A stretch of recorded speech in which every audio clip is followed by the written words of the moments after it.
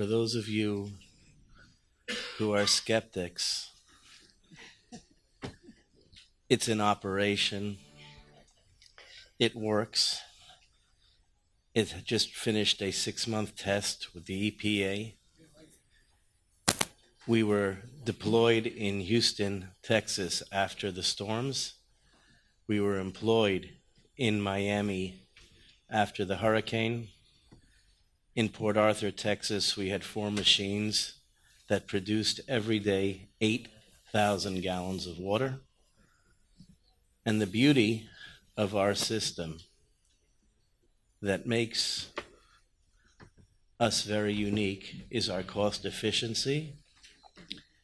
And remember, if you go to a village or you go to a city and you bring in, after a disaster, for 10,000 people water, and you bring in 10,000 gallons of water that day, the next day you have to bring in 10,000 gallons of water. And the day after that, you need to bring in 10,000 gallons of water. And by the way, all the plastic, after being in Houston, Texas, and seeing the amount of plastic that was after the disaster, you don't need any plastic. With a generator and our units, you're able to generate water. We currently have 3 systems that are for sale. One is a mobile unit that's placed on the back of a truck with a generator. Anywhere where there's humidity over 25% and heat over 7 degrees Celsius, we are able to generate up to 200 gallons of water with a unit. We have another unit that we can generate between 1,200 and 1,500 gallons of water a day. And again, we are working now currently with the United States Department of Agriculture, and this applies the same way for the Chad Basin. You have farmers who lose crops because there's not enough water. We are drought insurance.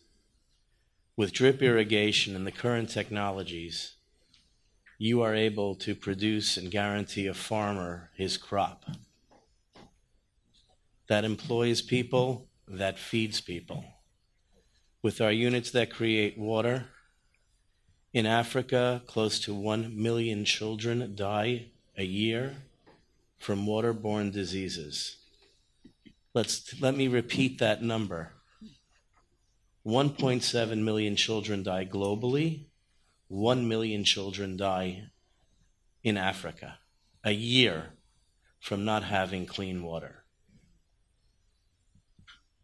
So I sit before you reading some very, very interesting statistics before I came, and I'd like to share that with you. The Lake Chad Basin provides a lifeline to nearly 30 million people in 4 countries, in Nigeria, Cameroon, Chad, and Niger. It was once Africa's largest water reservoir in the Sahel region. It covered an area at one point of 26,000 square kilometers, about the size of Maryland, and bigger than the country of Kuwait. So we all sit here and we say we're all here for one purpose. Thank you. We are all here for one purpose, is how do we solve the problem?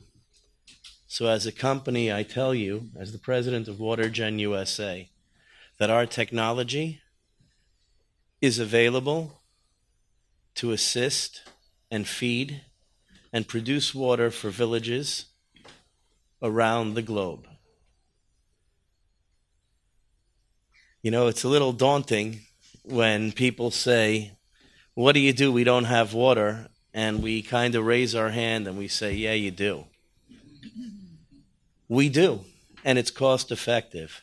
To give you an idea of the cost, one of these light bulbs, for the cost of running it for 1 hour, is the cost of 1 gallon of water.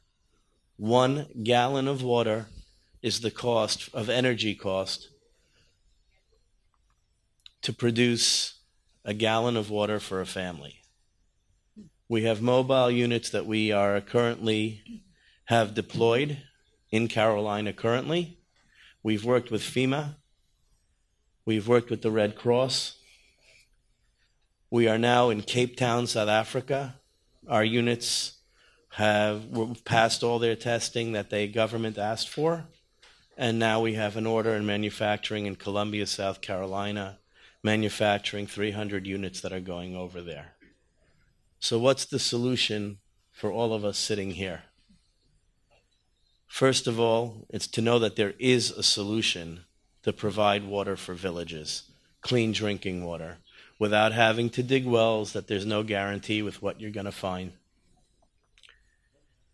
Our water is pure. It's 7.6 pH, and it has a mineral balance, and the maintenance is so simple that basically every 6 months you change the filters and you change the mineral pack.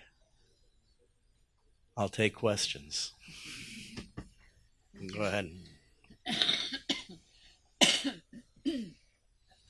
I know I just said I'm not worried about where I'm going to find the money for this fantastic water pipeline, but when you talked about the villages, where will they find the money? Well, that's why we're all here, number one, and there are charities, there's the United Nations, there's the banks, there are a group of different organizations that are looking to fund projects that are sustainable. It's a matter of, I don't think it's an issue of money. I think it's an issue of a will. I think it's an issue of a group of people banding together. I cannot tell you how many times I've spoken in front of the UN on various water issues, and everybody says, great, great, great, and then they want to give you 6 years of paperwork before you'll put in your unit. So I don't, that's the reality. And that's why it takes people sitting in a room and saying we're going to solve a problem and actually solve a problem. Maybe it's private-public partnerships, maybe it's charity partnerships, but there isn't an excuse. And I said this at the UN, I said there is no excuse any longer for somebody to say to me at meetings, well, that's a great idea, and I think in 5 years I'll find money in the budget for it. Okay, but what about the children today? And what about the fact that people are dying every day from not having clean water? Go ahead. Yeah, would you like to mention the cost? Sure, absolutely. The mobile vehicle, which comes with a truck, a generator, and a machine that generates 200 gallons of water a day in a 24-hour period on an average temperature and humidity, costs about $160,000. The machine itself costs $75,000 freight on board from Miami or South Carolina. And the large-scale machine that does 1,200 gallons to 1,500 gallons costs approximately $135,000. And that unit has to be outdoors. But remember, there is no longer a cost for infrastructure. You're not running pipes through a whole village. You're not digging. You're not doing anything. Once the unit has the power, as long as we have power, we're able to run 24/7. Thank you very much. Thanks. What's next? As well. Go ahead. Or Okay. go ahead. Last question.